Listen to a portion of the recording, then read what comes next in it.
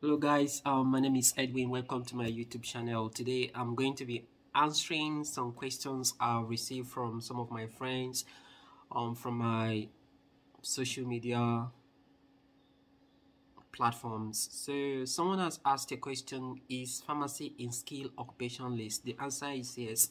So pharmacy is in skill occupation list in Australia. If you go to the description section of this video, you will see a link that will direct you to Australian immigration website, giving you information about the pharmacy profession. So when you talk about pharmacy being in skill occupation list, you have hospital pharmacist. There is a code, and if you go to the link in the description section of this video, it will give you options of visas that hospital pharmacists can actually apply if they're coming to Australia.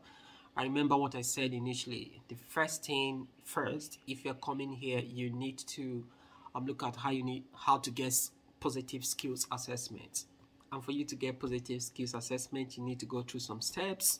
The first one, doing eligibility check to see that your pharmacy degree is comparable or equivalent to bachelor's of pharmacy degree in Australia. Then after you've done that, you need to register and sit for Kaps examination.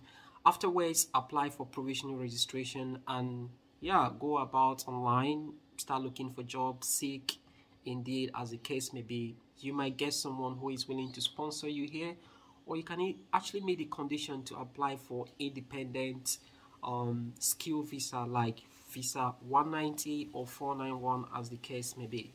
So you also have pharmacy technician.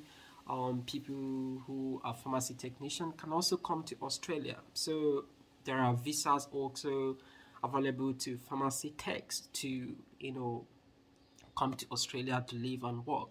Also in the description section of this video, you'll see the options or the categories of visa that pharmacy technician who are overseas trained can actually apply for to come to Australia to work. Definitely you have retail pharmacies, which some people call community pharmacy. There is also a code in the description section of this video. You will see that retail pharmacy is actually in skill occupation list. And you can apply it for visa like 190, 407, 489. There is also 482, a whole lot of visas that you need to apply for. But the first thing first, I will always say in this video, is skills assessment. So you don't just start creating profile, maybe EOI or ROI as the case may be in various states, or with the Australian immigration website without sitting for this exam. So you need to register for Kaps examination after you're successful with your skills assessment. Then pass Kaps examination and you have your positive skills assessment. You need English test. Also, another question I've also received from someone online is, do I need English test? And the answer is yes. So you need English test, and this is very important because you're going to be working in a country where the primary language is English. So you will be communicating with customers, you're communicating with patients, as the case may be, using English as a means of, or as a medium of communication. So you need to be assessed to see that you are competent enough to come here and use English language to communicate. So definitely English language is an option.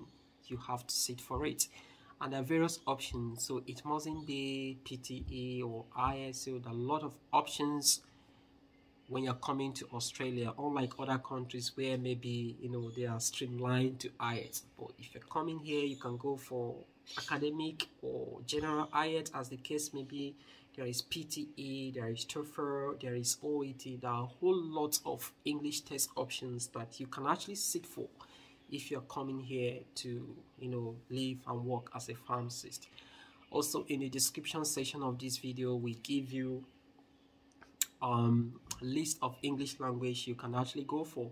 And the thing again is, the level of competency expected of you differs from one visa to another. So some will need you to have like more higher scores.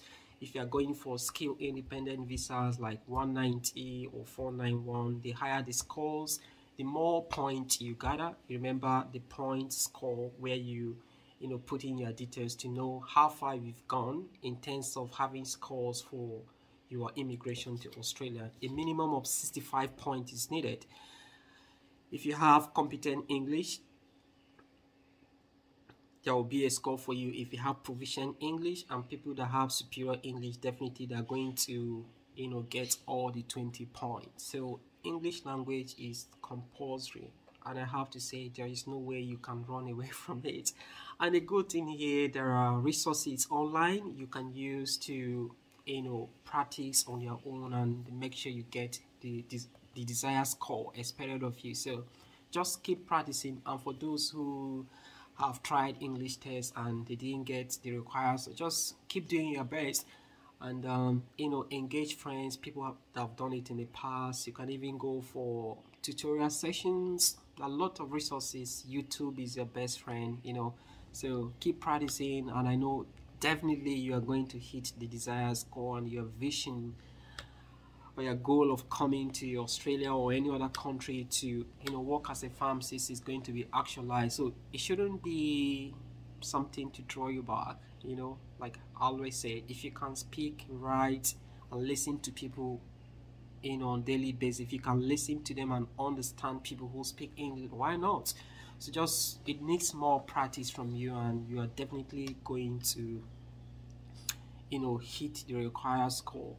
So I think these two are the top questions I received from friends from social media platform in terms of coming to Australia to work as a pharmacist.